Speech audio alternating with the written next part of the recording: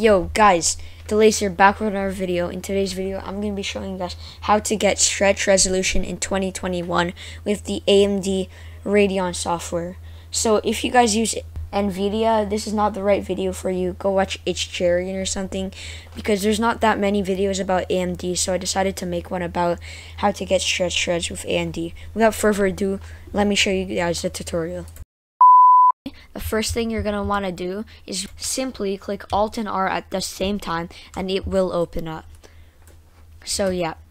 And now, what you're going to want to do is from the home page, simply go on Gaming, and then right here, looking for global settings, click on Global Display, and it should take you right to this page, the display settings. You're going to see all of these stuff, but what we're looking for is create new right here, custom resolutions and create new. I already have 2 resolutions, so I will be creating a new one for this tutorial. Now, this is your resolution right here. Right now, it's on the default 1920 by 1080, but what we want is stretch resolution, so put it to whichever resolution you would want. So for this tutorial, I will use 1440 by 1080 as an example. So 1440 by 1080. Refresh rate right here, it should automatically put it to your refresh rate, but if not, make sure to put it to your refresh rate. So for example, my refresh rate is 60 Hz. So yeah. So now, everything else should stay as normal except for here, timing display. So the only things you have to change is your resolution and your timing display. Your timing display has to be the same as your resolution. So mine would be 1440 by 1080. All you have to do is change these two. So timing display and resolution. And once that is done, I think that is all you have to do. Create new. Simply by clicking create new. It is normal for your screen to go black. So next, you're gonna find here, if you can't see the custom resolution, simply click on the custom resolution and it should extend and just show every resolution. So the one I have just created is 1440 by 1080. Simply click on it and click save, and then click yes, and your screen will go black. And now your display is 1440 by 1080. But wait, we are not done yet. Now, the next thing that you're going to want to do is go right here on your taskbar and search up run. Once you have opened run, you're going to want to type in %local app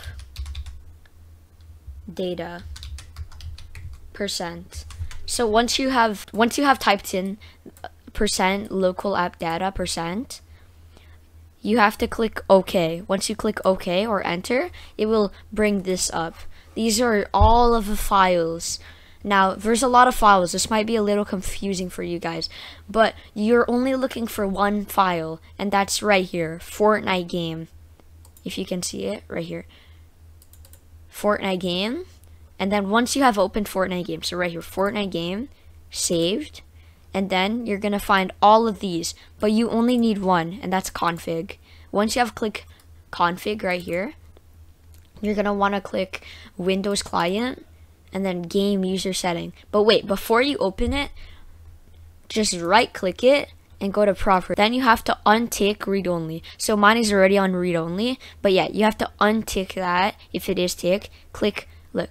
So you have to untick, click apply, and then OK. Then you can right click on it and click open, or left click, double click, left click. Then you're gonna see all of these on this one notepad. This might be like maybe confusing to you, or you have no clue what is going on or what any of this is. It's really simple as long as you do exactly what I tell you to. You're gonna want to click on edit, go all the way down here to replace. You can click replace here or click Control H, either one works. So I'm just gonna click replace. This will pop up, okay? This will pop up. You might be a bit confused, but just wait. All you have to do now is here. Right now, you're gonna want to click 1920.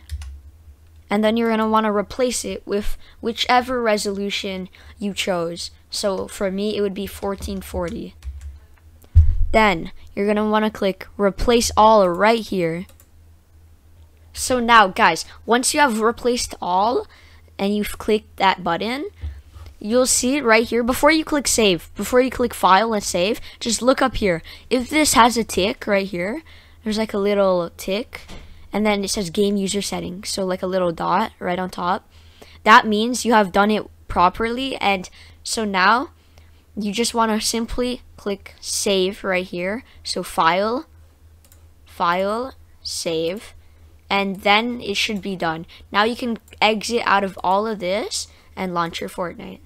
2,000 years later. So yeah, guys, my Fortnite has launched. When your Fortnite launches, don't be worried if your screen goes black, because that is completely normal.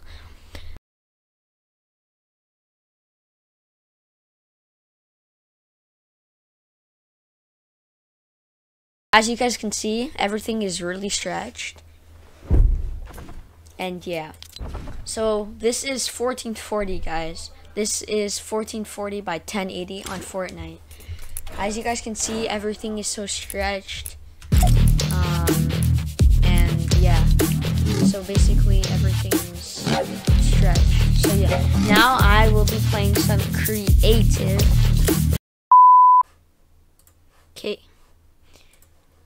Okay, guys, we are in creative. This is like, bro, there's so many people. This is so hectic, bro. Okay, I'm playing creative matchmaking, creative fills.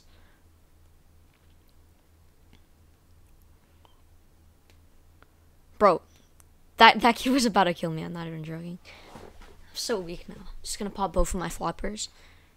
Stretch res, if I didn't mention, the more stretched res you get, the less FOV you have. So that's a bad thing.